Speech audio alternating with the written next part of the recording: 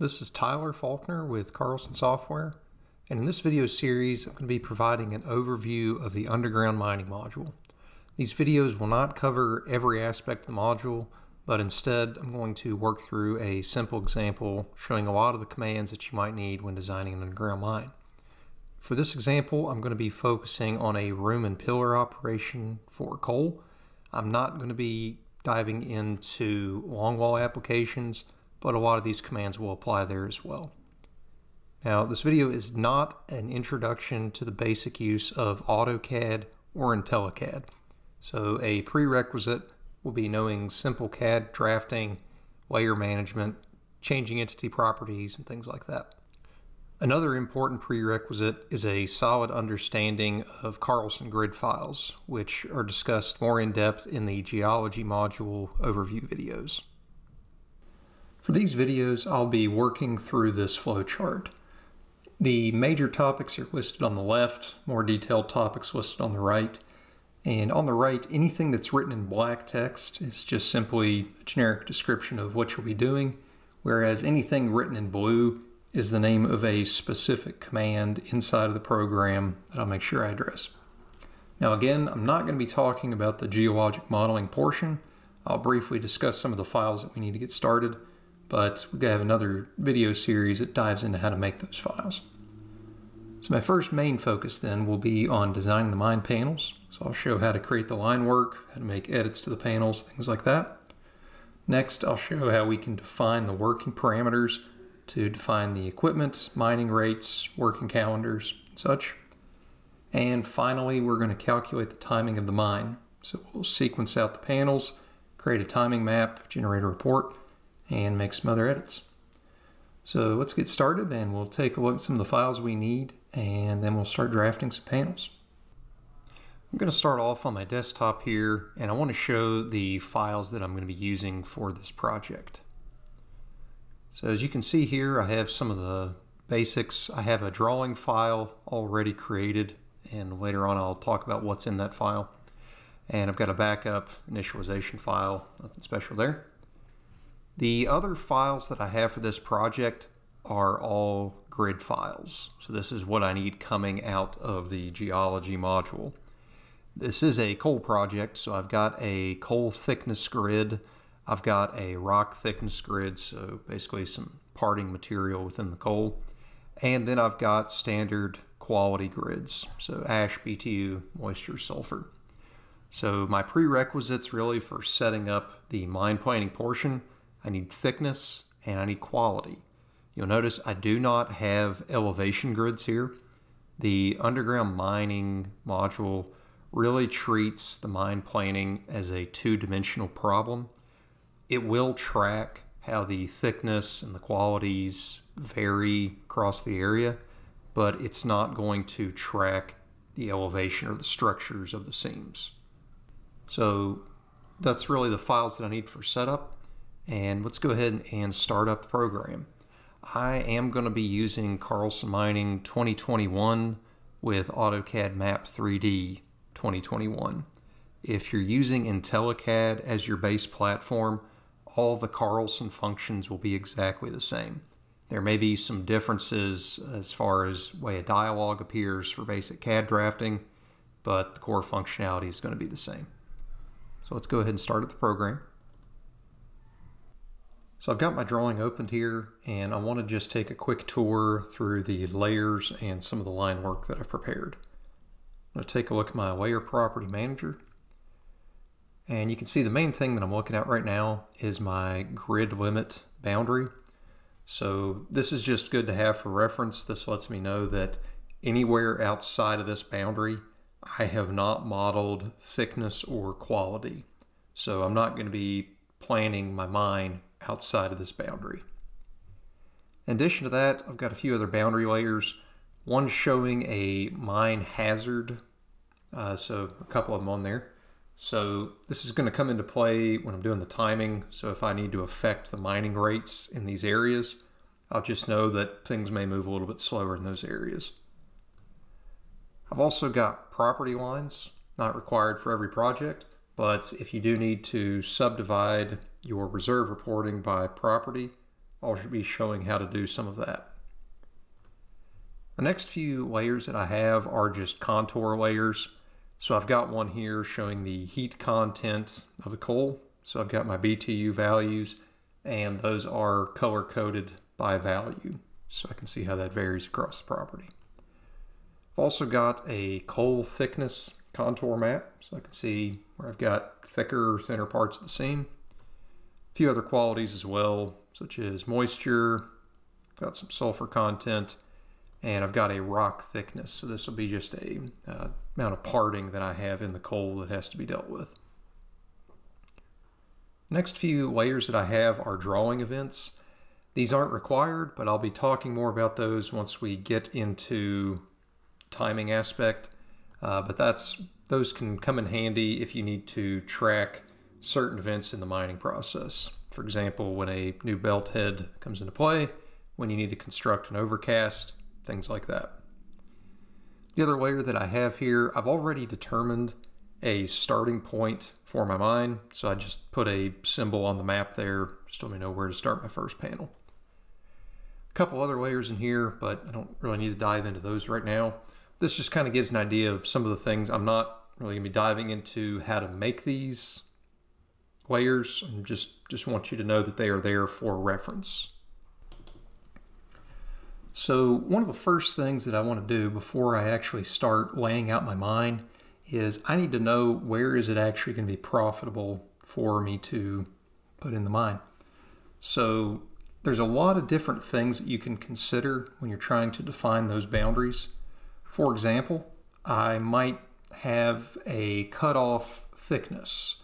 So if the coal got down to a very thin thickness, may not be able to economically mine that, so that may be a no-go area.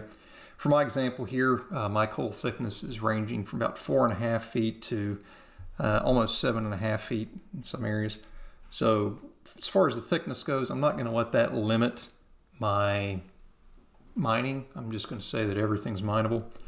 Now, another thing that might affect the mineability of the seam is the quality. So for example, if I take a look at the BTU value, if I had some areas of the mine where it just had very poor BTU, very high ash content, something like that, that could also be a limiting factor.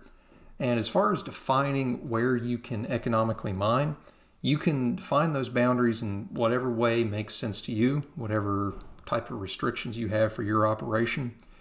For my example, however, I'm going to make it very, very simplistic. I'm going to assume that the coal thickness and the coal quality is all favorable, but I'm going to limit myself based off of the property lines in my drawing.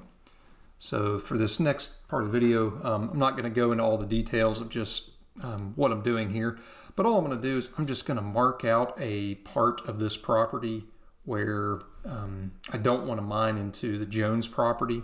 So I'm going to create a 200-foot offset from that property boundary and just hatch it in red, just to give me something visual to look at to know that I don't want to place any of my panels in there. So now that I've got a very clear visual of where I cannot mine, we're going to start drafting some of the panels. But before we do that, it's important to know kind of what our end goal is for drafting the panels. So these images here show two different options for how we can actually draw the panels in place. It's very layer dependent, so certain parts of the panel need to be on certain layers. But I really want to stress that you can do all of this manually if you like. So Carlson does have a command that will draw generic panels for you, but if there's some type of edit that you want to make to the panels, so for example, if you want to use an array command to quickly copy these things, you can absolutely do that. There's nothing special about them, and by that I mean this is all just standard CAD line work. So however you prepare these panels, it's totally up to you. Regardless if you draw the panels with or without the pillars, being the main difference between the two options, the perimeter of the panel has to be on a layer named PERIM, short for perimeter. And that polyline has to be a closed polyline. Next, the name of the panel is very important. So every panel name needs to be unique. And for the panel tagging command I'm going to use, we have to put that label as a standard piece of text on the panel NM layer. So it's short for panel name. I do want to note the orientation of the text is important. So the text needs to be oriented down the length of the panel. So in these examples, you can see the text is readable from south to north. It's pointing to the end of the panel. If you're going to draw the panels with the pillars in place, the pillars have to be on the pillars layer, and each individual pillar needs to be a closed polyline. The pillars do not have to be square or rectangular. They can actually be any shape as long as it's a closed polyline. Another entity that you're seeing here, the cyan lines, are the projection lines. Now these are not required. These will not actually be used for the calculation of the timing, but they're very, very handy whenever you need to branch one panel off of another. So I do recommend drawing those, and those go on the projections layer, but you can change that if you like. The next thing we need, if you're not drawing the pillars, you have to have some way to define the extraction ratio of the panel. And as you can see over on the right here, we have a blue piece of text on the extraction layer, and the value of that text is 0.6, meaning whenever we create this panel, the program will understand that the extraction ratio for that panel is 60% extraction. Now you can also specify an extraction ratio for the retreat of the panel by placing a second piece of text on a layer named RET_extract. So that can just be a totally different value to extract a different amount of key material as you're pulling out of that panel. The last item I have on here is a difficulty factor. And although not required, this definitely does come in handy. So this is just another piece of text, and the layer name is just difficulty. And that relates to how quickly is the equipment going to mine through that panel, where a value of 1.0 refers to normal mining rate. A higher value would actually be more difficult to mine, and it would slow down the equipment. But you can place those wherever you like. If you don't put a difficulty text, the default rate will be just 1.0, so just normal mining rate. So that just shows some of the line work that we're trying to create. So now we have an idea of what our end goal is. And again, you can use this with the available command, which I'll show in just a moment, or you can create this with standard AutoCAD drafting, whatever works best for you. So back in the drawing, I'd mentioned earlier that I had a predefined start point for the mine. I've just got a small symbol there showing where we want to start the mining. So the two commands, or the main command that I'm going to use for laying out the panels, it's found in the Underground Mining module on the Works pull down. So there's two commands that can do this. There's basic projections and there's advanced projections. I pretty much always prefer to use the advanced projections command, but the first command will do essentially the same thing. So I'm going to start the advanced projections command, and you can see I'm prompted here to pick a start point for the belt. So this will just be start point of one of the entries of the mine that I'm going to create, and I'm going to snap it right on here. Keeping an eye on the command line, you can see I'm now being prompted for an end point for the belt, so basically the end of the panel. I can visually pick a point on the map, or I can enter in an azimuth and a distance, and that's what I'm going to do here. So I'm going to press enter, and that's now going to prompt me for an azimuth. So I'm going to have this going at an azimuth of 315. And for the distance, the program is not going to draw a panel that has irregular geometry. By that I mean the program's not going to stop a panel in the middle of a crosscut. So if I don't know an exact distance, I can just screen pick a distance, or if I type something in, I just need to remember that that's going to be reevaluated based off the number of crosscuts that I define and the spacing of those crosscuts. So just for that example, I'm going to put in a very specific number of 1381.2, but you'll see that panel is going to get resized based on the crosscuts. I'm prompted for how many entries I want on the left of the belt. I'll say 4, and I'll do 4 on the right of the belt as well. And this dialog is going to determine my entry crosscut spacing, my entry crosscut width, and the sizes of my pillars. So up here at the top, I can define the center to center spacing of both the entries and the crosscuts. For my example, I'm going to stick with 60 foot for both entries and crosscuts. There's the option here to define some different layers. I almost never change these because these are going to use just some of the standard layer names that we had referred to earlier. So I'm not going to change any of those. But two things that I do want to turn on. I want to draw the pillars for this first panel. For the majority of this video, I'm not going to be drawing pillars just to make things a little bit quicker. But for now, I'll just throw those on there. Now, when I'm drawing the pillars, I have to specify the width of the entries and of the crosscuts. And the center to center spacing minus the entry width will give us the size of the pillars. So for this example, 60 foot spacing, 20 foot entry, I'm going to have a 40 foot pillar. I'm not going to be talking anything about trying to size up the pillars based off of the depth of mining or roof, but I'm just going to stick with square 40 foot pillars and run with that. There's also another option I want to use here is I want to draw the outline of the panel. If I don't do that, it's just going to draw my projections and my pillars, but I need to have closed boundaries for the panel itself. Now, as you can see, there are a lot of other options on how this panel will be drawn. I'm not going to be diving into those. I'm just going to be showing very standard panels, but I will do a slight edit to show it's just simple line work at the end of the day. So I'm going to go ahead and click OK. It draws the belt line for the panel, and then I get this option to draw stopping and ventilation lines. Now these are totally optional. This is really just a practice of mapping out the mine, but it really doesn't have an impact on the timing or the scheduling as far as the software is concerned. These would just end up being symbols on the map that we could use for reference. So with that in mind, I'm not going to draw the stoppings or the ventilation arrows now, but you could of course do that if you're trying to maintain the mine map. So I'm going to click OK, and there you can see it draws in the panel. So I've got my center line where my belt's going to go. That's just a green line.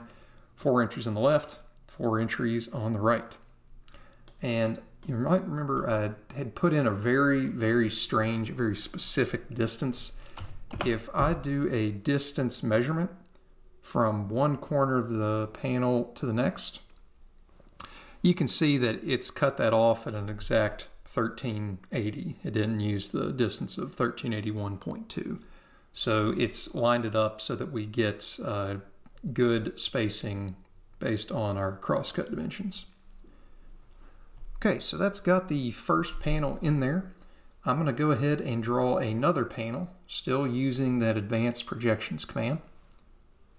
I'm going to pick a start point for the belt, and for this point I'm going to snap onto the end of this belt line.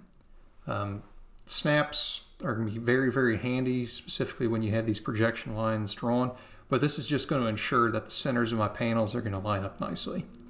So I'm going to click right on the end of that belt, and this time I'm not going to enter an azimuth and a distance. I'm going to enter in some relative coordinates to make the panel a specific length without even having to think about azimuth. So what I'm going to do is I'm going to type in the @ symbol, and I'm going to make this panel 6,000 feet long going to the west. So when I do the @ symbol, it means I'm typing in relative coordinates. So relative to that first mouse pick, I want to go west 6,000 feet, so I'm doing a negative 6,000. And on the Y, I'm not changing at all. So this will just go 6,000 feet to the west. I'll press enter. For entries on the left of the belt, I'll do 4, 4 on the right. I get the same dialogue again, but this time I'm not going to draw the pillars. You'll see why here in a second. I'm going to go ahead and click OK. Again, I'm not going to mess with the stoppings and the ventilation. Click OK. And when I zoom out here, you can see that my panel has been drawn, but it's not really matching up very nicely with my other panel. So this is where I do have to do some manual edits on the perimeter, but I'm not going to spend a lot of time trying to draw the actual panel or the actual pillar cuts here. For that, I'm just going to defer back to a standard extraction ratio of about 60%. So the only thing I really need to do here is I can actually ignore these overlapping projection lines. That's not going to be a problem. But I need to move the panel perimeter. So what I'm going to do for this step is I'm just going to take this panel corner and I'm going to move it until it runs into that intersection. For the first panel that I drew, I'm going to do the same thing. Just grab the corner, bring it back to that intersection line. And now they're not overlapping there, but I do have this triangular wedge I need to get filled in. So for this step, I've got my extension snap turned on in CAD. And I'm going to grab this corner of the pillar. I'm going to push it outwards, letting my extension snap carry me forward. I'm going to go farther than what I need to do. I can do the same thing with this panel, using that extension snap just to get to the point where these two lines cross. And now I can see exactly where they need to come back together. So I'm going to grab this corner, put it right on the intersection there. Grab this corner, put it right on the intersection there. And I've got some midpoints for these polylines that I actually don't need to have. So I'm just going to remove those vertices. And if I'm just looking at the perimeters, you can see that it really didn't take too much editing to get those lined up. Again, I'm not going to worry about drawing the rest of the pillars. If I did want to, that would require some manual edits to define the new shapes of the pillars. So for simplicity and speed, I'm just going to be leaving the pillars turned completely off. I don't have to mess with cleaning up these projections because they're not going to get used for the sequencing. But again, if I'm mapping things out, I could take some time to do that. So those are my first two panels in place. And I'm just going to keep on doing that. And I'm going to repeat that process, adding in some more panels. Let me get one more coming off here. And for this one, I'm going to make it go directly to the south. So here, I'm going to just pick a crosscut to place this first one. Let's see, for the length of this panel, I want it to go straight to the south. So I'm going to use my relative coordinates again. I'm going to say at 0, so it's not going to go west or east, comma. I'm going to make it go a negative 1860. For this one, still 4 entries on the left, 4 entries on the right. I'm keeping this dialog exactly the same. Click OK. OK. And there I've got that panel in place.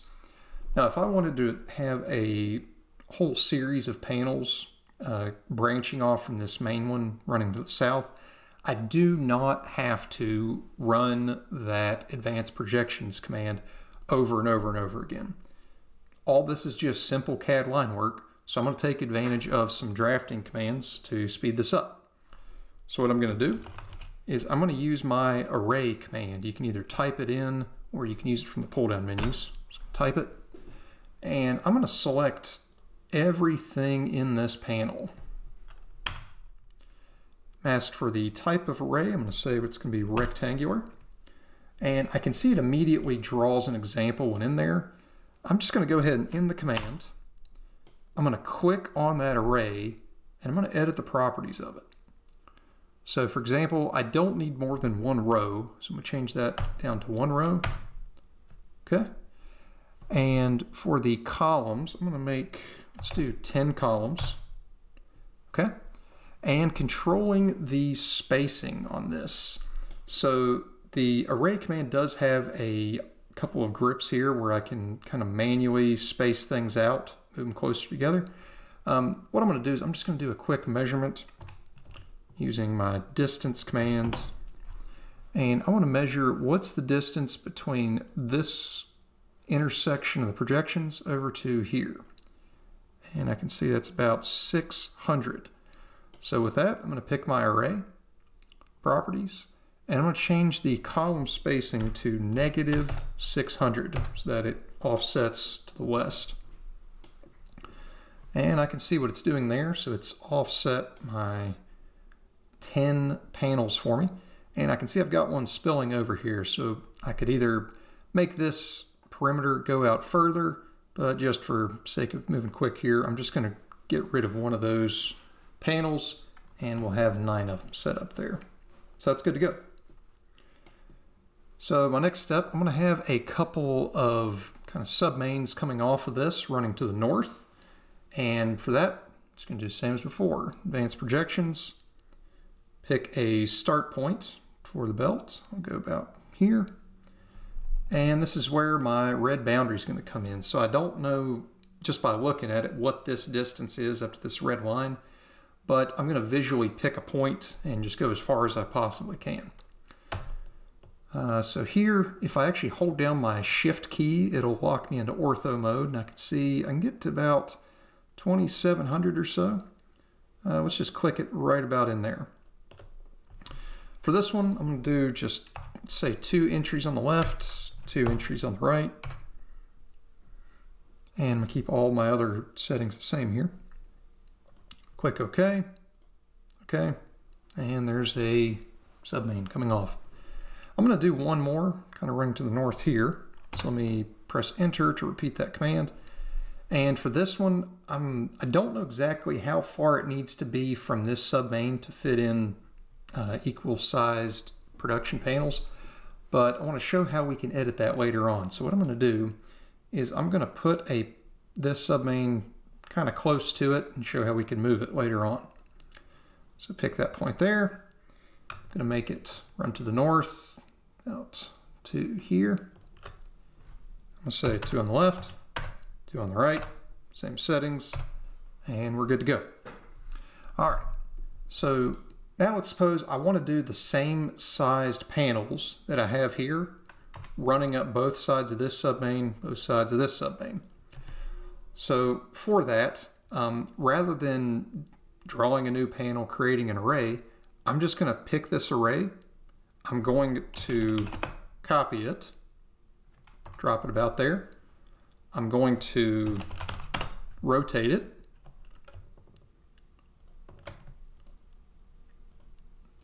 And now I can move it appropriately to make it match the submain. And so for that step, I'm just going to use my move command on that panel there. Click here, snap it right where I want it to go. And there we go. So now again, I can just resize that array, get it sized back out, and we're in good shape. Now to get it copied over here, you notice I can't just copy it because of the way that my line work is set up. I would have some things kind of pointing in the wrong direction. So what I'm going to do is use my mirror command. Pick on that array, and the first point of the mirror line will be down the center of the submain here. Pick another point further down on the center. I'm asked if I want to erase my source objects. I'll say no. And there we go. So now that panel is in place, and I've got an array. Again, I can just edit as much as I need to. So at this point, if I wanted to do the exact same couple of arrays tied onto this panel, I can see that if I take this, copy it over to here, it's going to run into each other. So what I'm going to do, move command. Let's pick all of these entities here. And let's move them over a bit. So for this, I'm just going to snap onto here. Let's move it to about there. And I might need to go a bit further, so I'm going to repeat that command. Select the previous entities, move it a bit further. And let's go about here. Get there. Okay. So now I want to take these arrays, copy them onto this submain. So I'm going to do a copy there and there. And if I'm just smart about the copy points, see, this is a pretty easy thing to do. And okay, looks like I've still got some overlap on these panels here. So let's do some movements. Let's do it on actually these panels. Let's bring those over a bit. Okay, so now I can see I've got some good spacing there. And if I want to resize these arrays, let's do maybe just something like that. Not getting as detailed with this as I potentially could. Just want to show some of the different editing options that we have available to us. Okay, so we're good to go there. And those panels are in place. And with those panels in place, let's take just a quick second to realize where we're at in preparing these. So I now have perimeters on the perim layer, but I still need to have labels for each of the panels. And for the way I'm preparing these panels, I also need to specify an extraction ratio on the extraction layer. So I'm going to assume that my panels are good to go for now, but since I have some of these array entities, I actually need to explode those arrays to get them back down into their base parts. So now we can see I can pick on those individual lines. And as I mentioned earlier, I really don't need to have these projection lines on when it comes to preparing the panels. So I'm just going to freeze that layer. And now we've just got boundaries for the panels. Good to go. Next thing I'm going to do is put some labels on each of these panels so we can just give them a unique name. And the way I'm going to do that is I'm going to make sure I have the correct layer, which I don't have in here just yet. I'm going to create a new layer name, and the layer will be panel NM, so short for panel name. The color is not really important, but I'm going to make it red so it stands out. Make that my current layer. And now to put the labels on these panels, it's just a standard piece of text oriented in the right direction, but rather than place a piece of text, type in the name, place a piece of text, type the name for all of these panels, I'm going to use a command that'll draw those a little bit quicker for me. I'm going to go to the Draw pull-down menu, and I'm going to go to Sequential Numbers. Very handy command for adding labels. So what this command does is I can specify a starting number, I can specify a prefix, size of the text, and I can tell it to increment that number with every single click that I do. So for this first one, I'm just going to label this as main 1, this as main 2. So for this example, I'll start on number 1. The prefix will be main, followed by a space. Text size will be 50, that's fine. Justification really isn't important. I don't need a symbol. I'm going to automatically increment the labels. And for this first time, I'm going to align the first piece of text down basically with a northwest direction, this one with a west direction. So I am going to ask it to prompt me for the alignment every time. I'll click OK. Pick the point for the label position. Now you'll notice as I move my cursor over each of these perimeters, I get this little star in the geometric center of the panel. That is the geometric center snap. Really comes in handy for things like this. So I'm going to pick right on the center there, and then I'm going to snap to the midpoint of the end of the panel, and I can see it just types in main 1 for me. I'll do the next one, snap to the center, align to the midpoint of the end of the panel, and I've got main 2. Good to go. Let's press enter to end the command, and let's do the same thing for these two submains here. I'm just going to press enter to restart the command. For this one, I'm going to, for the text on this, let's just call this starting back on 1. And for the prefix, I'll call this submain. Make sure followed by a space. This time, I don't need to align the text differently every time because these are both going to be aligned to the north. So I'm going to turn that off. Click OK.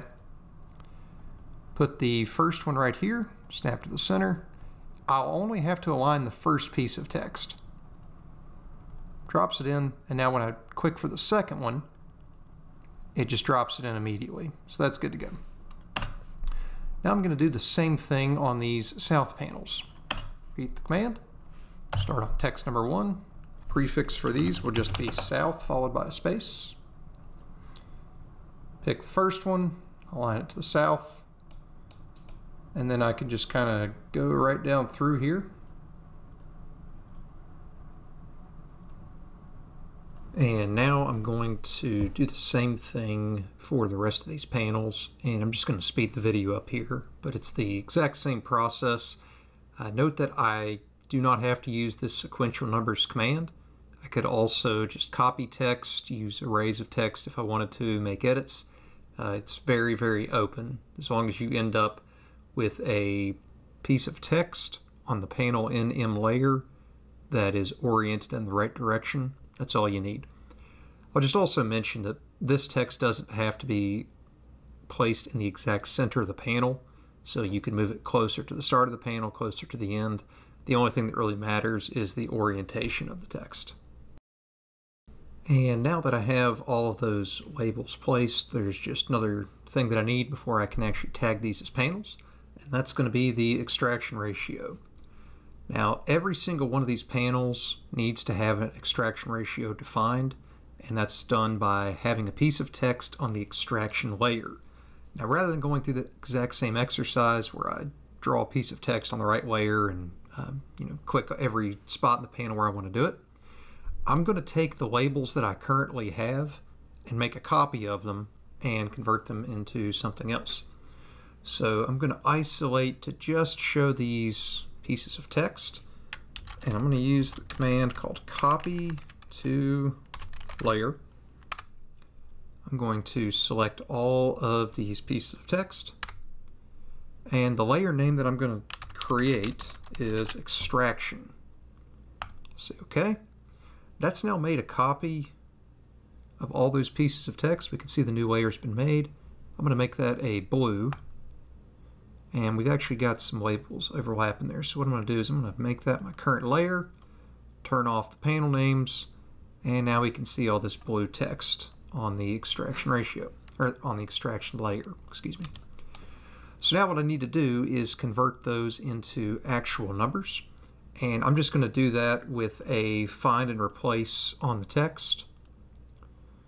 So I'm basically going to use a wildcard to replace all that text with a specific value. So let's expand this out. Notice I am going to turn on the option here to use wildcards, and that's a asterisk in the find what. And for the replace with, I mentioned earlier I was going to use about 60% for the extraction ratio. For the panel geometry, it's not exactly 60%. The exact extraction ratio for my main panels, back that up, is about 57.33%, which I'm expressing as a decimal value, so 0.5733. And I'm going to select the objects I want to replace there, highlight those, and we'll hit replace all. So that's modified 37 pieces of text. And if I zoom in here, I can see everything is set to a 0.5733. Now for my two submains, those are the only ones here that had a different panel geometry. So recall the mains in the production panels had 4 entries on the left, 4 entries on the right. The submains only had 2 on the left, 2 on the right. So those do have a slightly different extraction ratio, which is 0.5897. Again, if we had drawn the pillars in the panels, these values would be calculated for us automatically. but for longer range planning, this is just a lot quicker to just punch in, just use similar numbers for similar panels. Okay, so now I have both the panel names and I've got the extraction specified. So I've got all the text I need. It's perfectly okay to have that text overlapping. It's not going to create a problem. And I'm good to go as far as my line work setup. So just turning back to our flowchart, in this video we just covered how to create the line work for the mine panels. In the next video I'm going to talk about how to actually convert that line work into a Carlson panel. So we'll actually tag it, and then I'll go through some of the steps to editing the panels.